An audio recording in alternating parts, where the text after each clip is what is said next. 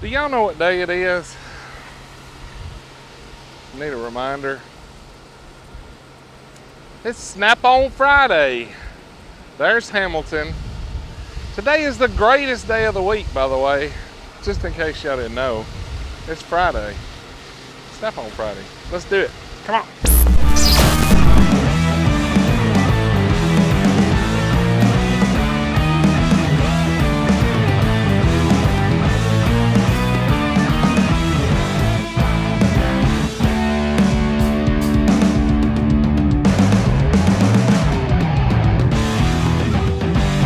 What day is it? Friday. Finally. Friday. Finally. I'm about out of gas today. Tired. Me too. Been a rough week. What, you got a brand new welder on here? That's a trade-in. Brand used welder. Yeah. Cornwell. Where'd you get that at? Out of Burnsville. A guy traded it in. Wow. I thought when old Joe left, that Cornwell was gone. Yeah, he actually said he bought it at an estate sale somewhere up in Tennessee. Wow. He didn't have it just a few weeks, and he welded with it in front of me the other day. I think it's made by Miller, who makes it.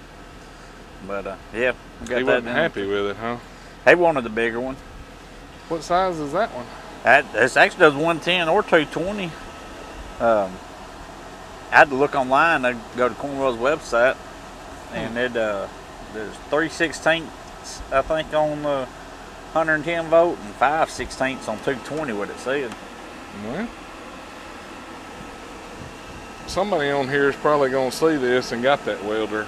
They can tell us all about it. Yeah, actually, I ain't welded with it. I seen him turn it on, and he welded a couple of beads just so to prove that it worked before I give him any money on it. Yeah. Because it wouldn't be the first welder I took in that didn't work that I was told it did. Then I'm like, what do you do to it? Surely not. People wouldn't do that to you, would they? Yeah, exactly. What you got up here? A 4-piece striking pry bar set. A blue one. Blue. Huh. They go good with all them other blue tools. Yeah. I got some red ones in there. Just like it. You need them red ones I got, and I need them blue ones you got. Yeah, I'm sure we can work out some type of deal on them. Shoot, I know how that works. I'll give you mine, buy yours. Because they would trade like you ain't got one. That's right. How much are them bad boys? I sound like Thomas today. How much is them bad boys? Yeah, they around $200. 200 bucks. Uh-oh, you didn't give away the speaker? Yeah, case go. Wow. Picked it up today. And so I gotta get another one out the box, put it back up here. I got 3 more of them we're gonna do. Cool.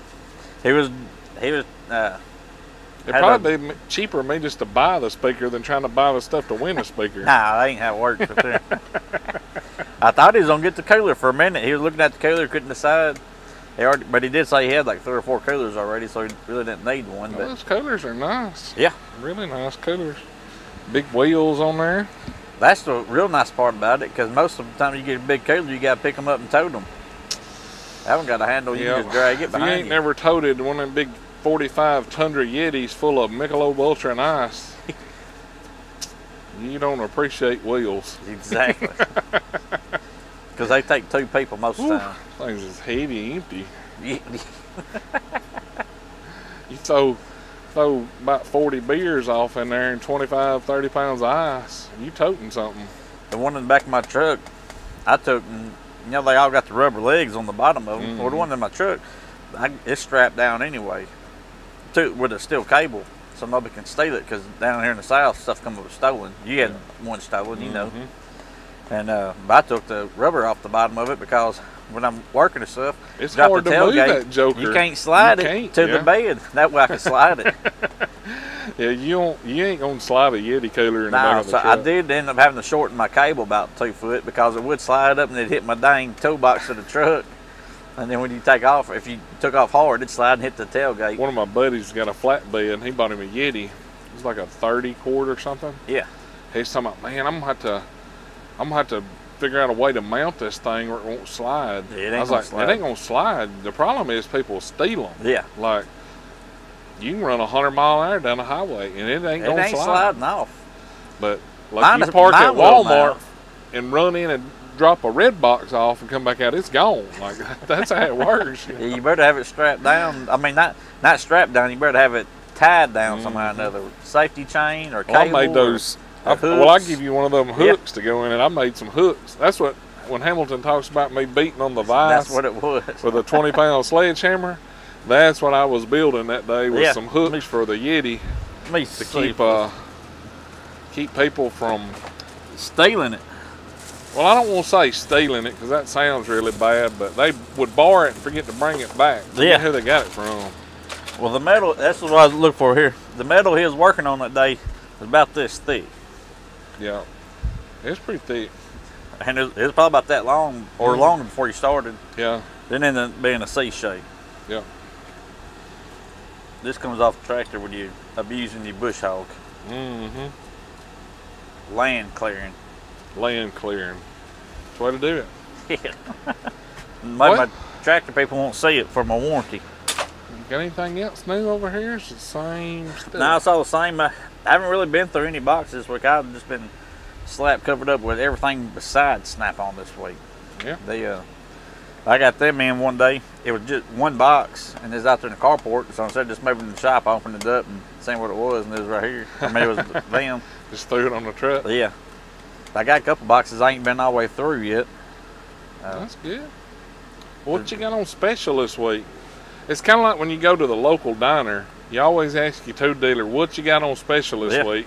Because something's done fell off the shelf about 6 or 7 times when he's driving around, hit the floor. And he's ready to get rid of it. And that's the kind of bargains you want, or the trade-in stuff. Always hit your guy up for trade-ins. We do got some good trade-ins, but as far as specials that we got this week is these lights. Whoop, can't see that. Hang on, let's open that drawer back up. That had a good trade-in in it. Where'd I do it on my lights?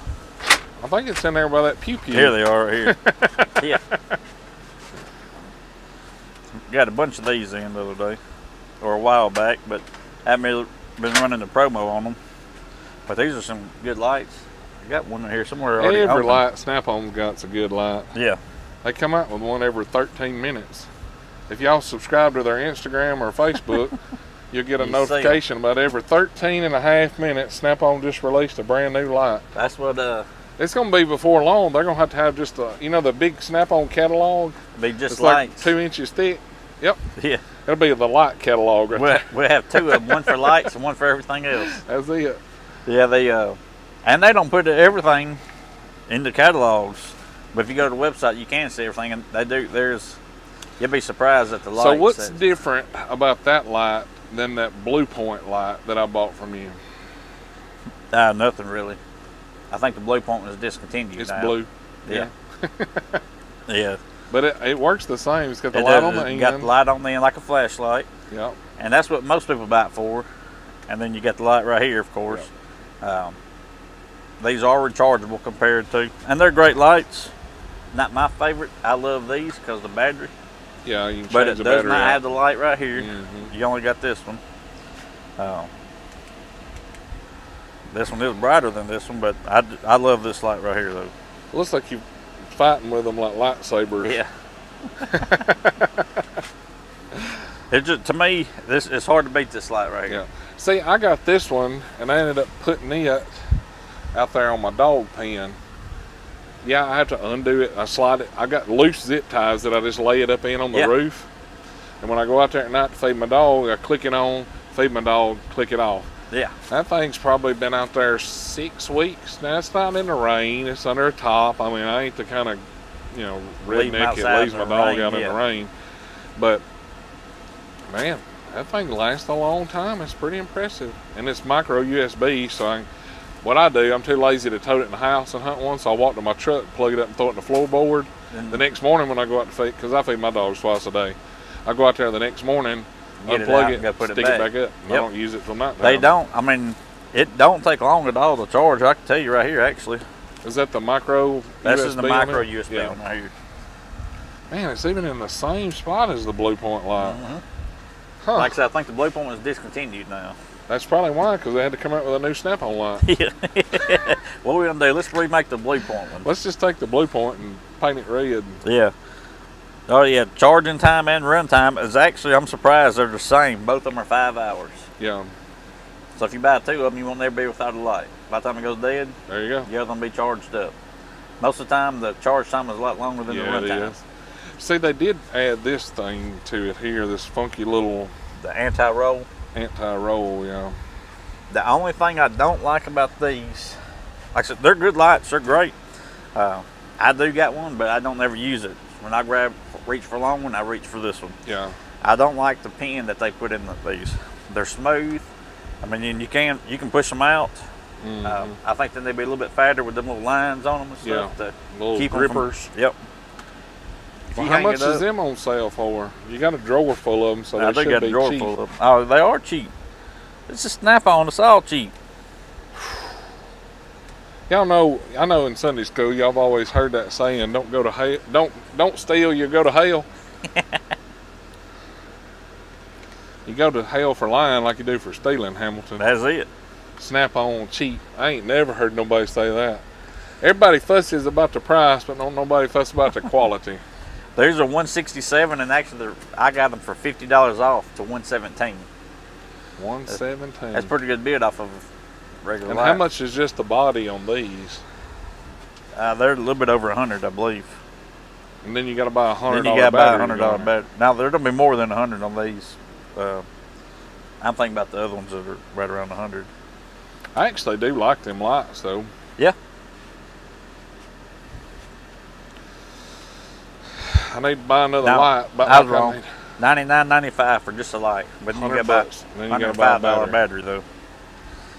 I may, now that I'm thinking about it, I may put this one in my Jeep. To order me a toolbox to go on the back of it, and because y'all would need a light if you're out there working on something, and that'd be good for that because I can recharge it in the Jeep if it goes dead on me. Well, when you're out in the middle of nowhere riding and drinking beer, you always got to go potty. Yeah. That would be horrible. Have your snake in your hand step on another snake. Yeah. I'd have more in my hands. But you know, normally you're intoxicated, so it probably wouldn't bother you near as bad if you was sober. Just start trying to pee on him, you know. Let me give you a drink, buddy. I'm gonna fight you off right here. But No shoulders. Let me give you a drink. See if you can wiggle away. Yeah, I think I'm gonna do that when my toolbox comes in for my Jeep. I'm gonna put my light in there. Open that other drawer back up. Let's see what else you got in there. Huh? This one? No, that ain't a good drawer. This one? No, We got some socket rails on there. Still one more down. One where more all down? the good ones. Yeah. That one? You got that BB gun in there. Yeah. Was that a Red Ryder? Yep, it is. You start to be like Joe. Well, I bought that from a customer for myself. I was sitting there talking. We was talking about guns and stuff, and I was like, man, I ain't had a 30-30 in a long time. I've been meaning to buy one. Actually, I bought some ammo. Is that a Winchester? Or Marlin? No, I think it's a Marlin because Yeah. my side Winchester comes out the top. Yeah. And I was like, I bought some ammo the other day because I finally found ammo. So I didn't got no 30-30. He's like, well, I bought one a few weeks ago. I'd say for what I got in it. I said, heck, you say? And he told me the price, and I was like, well, that sounds about right, you know, for an old used gun. And then he brought that one out, and I was like, oh, dang, son, yeah, I'll give you that. New scope on it, the crosshairs light up and everything. Wow, nice. It's hard to beat a 30. 30-30's probably killed more deer in Mississippi than any other caliber. Yep. I'm going to say probably a 30-06 is behind it, and then a 308. Yep.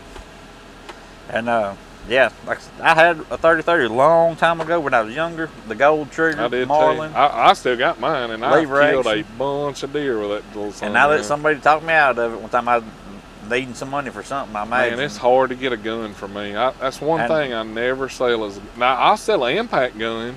Yeah. But I ain't gonna sell no one that shoots bullets. I get people out all of the time asking me those, like, because like, do you do like Joe or like O'Quinn? Y'all sell any guns? No, I'm in the buying gun business, not in the selling gun. Not no more. I'm gonna say one day they're gonna be hard to come by, and all mine's gonna be lost in a boating accident. Yeah. Like I like to buy them like you bought them, where they ain't no paper trail on That's right. Somebody's like, you get like, no, we're gonna do a raffle on that one. You know, Yeah. I'm gonna give it away to somebody.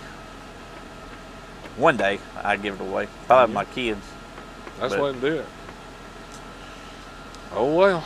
But I've been buying ammo for a 30-30 and I ain't had one, so I had to go get me a weapon. You got a 300 blackout? I do. Those bad little dudes too. I got night vision scope on mine. I ain't got no night vision. I ain't got that kind of fundage. No, they're I not. do got a loophole on that bad boy. Well, that probably costs more than my night vision. Yeah, that's a pretty awesome caliber gun right there. I love my 300 blackout. But you know what I hunt with all the time? 270. Well, that's what I got for my board to hunt with. Yeah. And I carried his with me twice last year just to. Well, I bought a 308 and I was like, this is gonna be my new deer rifle. Man, I sighted it in, shot with it, loved it. I shot a deer, and I'm used to that 270. When you pull the trigger, instantly it's drop, like just boom, like somebody knocked a sack of taters off the counter, right? Yeah. And I shot it with that 308. That thing, like, I knew I hit it. And then I seen the cough that happened after that, and it lunged about 4 big leaps. I was like, what in the world? And I hit it in a good spot. But it just didn't have that drop effect like I was used to with that 270. So I hunted with it twice, killed 1 deer with it with 1 bullet, and put it back up. Yeah. But I got it though. They say I never want it. I got me a new one last year where I was hunting with 30-06. I had the 30-30 a long time ago. I never killed a deer with it. The only time I ever shot it was just target practicing. Sold it and I bought a 30-06, which I've been hunting with since I was, I think, 15-year-old. Loved it, killed numerous deer with it. I got me a 257 Weatherby last year because I wanted something where we're hunting at a little bit longer range. Yeah. And something that's a little bit lighter. And I want to drop down to the 25 caliber. A little faster bullet and everything. And I was going to look for a 25-06 because everybody's talking about how accurate they are and how far they can shoot and this and that. I went and looked at one and stuff. Ammo was high, and the guy ended up talking me to 257 Weatherby, which I ain't never even heard of one. Now the bullets on them was very high. Oh yeah. But them 300 blackouts ain't cheap either. Now they don't reach out there as far though either. About 100 yards is. See, I own a 454 Casull. Yeah. And it's I ain't ever killed a deer with it, but I shot a pig with it one time. And man, it's like that thing was on a trampoline. It is boom, the opposite direction. It was impressive. Like, yeah. That's what I haven't shot one with that 257 yet, but I've been wanting to just to see what it do. That's what I told my wife. I said I'm anxious to shoot one, and then I'm nervous at the same time because if it don't drop like that 30-06, I put it back up and I get my that's the way I was. Like I like that knockdown power, man, because you know, not every time you hit them in the best spot. Right. But if you got the knockdown power, by the time they get through rolling and fighting that off, when they go to get up, they're done at that point, you know. Well, and I'm lazy. I don't like to track them. I like to drive up there with a 4-wheeler and chunk them on it and go. My biggest thing is where we hunt at, we got so many hogs out there, you're more apt to see a pig than you are a deer. Yeah, it's tough. That pig hide's tough, pig is tough. And that's what... and they can take it, too. They'll run. That's what I told somebody. I shot two years ago with that 30-06, big old boar. Well, I say big old boar, he's about 160 pounds, which in the wild, you hear other people, I got a 300-pound boar. Yeah, they not ain't Mississippi. No good to eat. Well, you didn't get one in Mississippi anyway. They usually don't get that size, you know? Yeah, some redneck done had them on the grill by then. Yeah. But I shot him, in the front quarter, and it didn't come out the other side. That thing was soaked up like a sponge. And I had people say, well, pigs don't run very fast, though. You ain't never seen a pig run. A pig, they do. I believe a pig passed a dirt bike. They can run very fast. Now, they're not going to run very far. Yeah. That's what I say. I think a pig will pass a dirt bike or something, especially if it gets startled. Yeah. Buddy, them sun guns can move now. Yeah, they go into an abandoned ship very fast. And the way they do that, it's kind of like a swim motion back and forth. Like you got to be on them when they're running. Been getting into trapping, but everything like our land is that we hunt either swamp or it's big hills. Yeah. And well, Mississippi, you can't. Your live traps have to be open on the top so a deer can get in. They can't be more than, I think it's like 7 foot tall. If you want to build you one, which is fine, you can do that. But man, it's tough to get a wall that's 7 foot tall. That's to hold a pig up when they're jumping against it. Because people's like, well, they ain't gonna jump out. Like, bull crap. I've seen bulls jump over a 6 foot fence, and you know a pig can. I seen a bull come out of an open top horse trailer one time. Or, well, it was a cattle trailer. But It was probably 1,100 pounds, and he come up and over. He got his front legs over the top of it, and when he hit the ground, he was gone. Like, race is on, buddy. When I worked at Pontotoc Stockyard as a teenager, we had one in there. I mean, he was full grown, so he probably 2,500 pounds, huge sucker. They had him in there, and there's another bull somebody's unloading. Yeah, was they just only in a got trailer. like 5-foot panels over there. 5-foot panels. Yeah. The other bull was in the trailer. This sucker, he walked up to it. I mean, never thought he was going to jump over, and just flat-footed, whoop, bounce right over it. Right over it. I mean, he headed straight towards that trailer, and there wasn't nothing you could do. Yeah. He just wanted to fight. That's all he wanted to do was just fight. Yep. The bull was there. There's only two things: fight and something else. And he had fighting on his mind at that point. A bull's good for 3 things: fighting, breeding, and hamburgers. Yeah. That's it. That's the only thing. The only thing is, yeah. That's true. All right, guys. Well, we finna go back in here and get after it. Like always, thanks for hanging out with us on this awesome, amazing Snap-on Friday. Finally, Friday. Hopefully, y'all have consumed at least one cold beverage during this video. If not, you're already behind. Me and Hamilton's ahead of you. Got that right. All right, guys. Like always, thanks for watching. If you like the video, hit that thumbs up. Check over here for merchandise, cool tools, and discount codes down here. If you're not subscribed, you take a finger and you click that button. It's free. Unlike the new Snap-on light that'll be out in 9 more minutes. It's free. Y'all have a good week. See ya.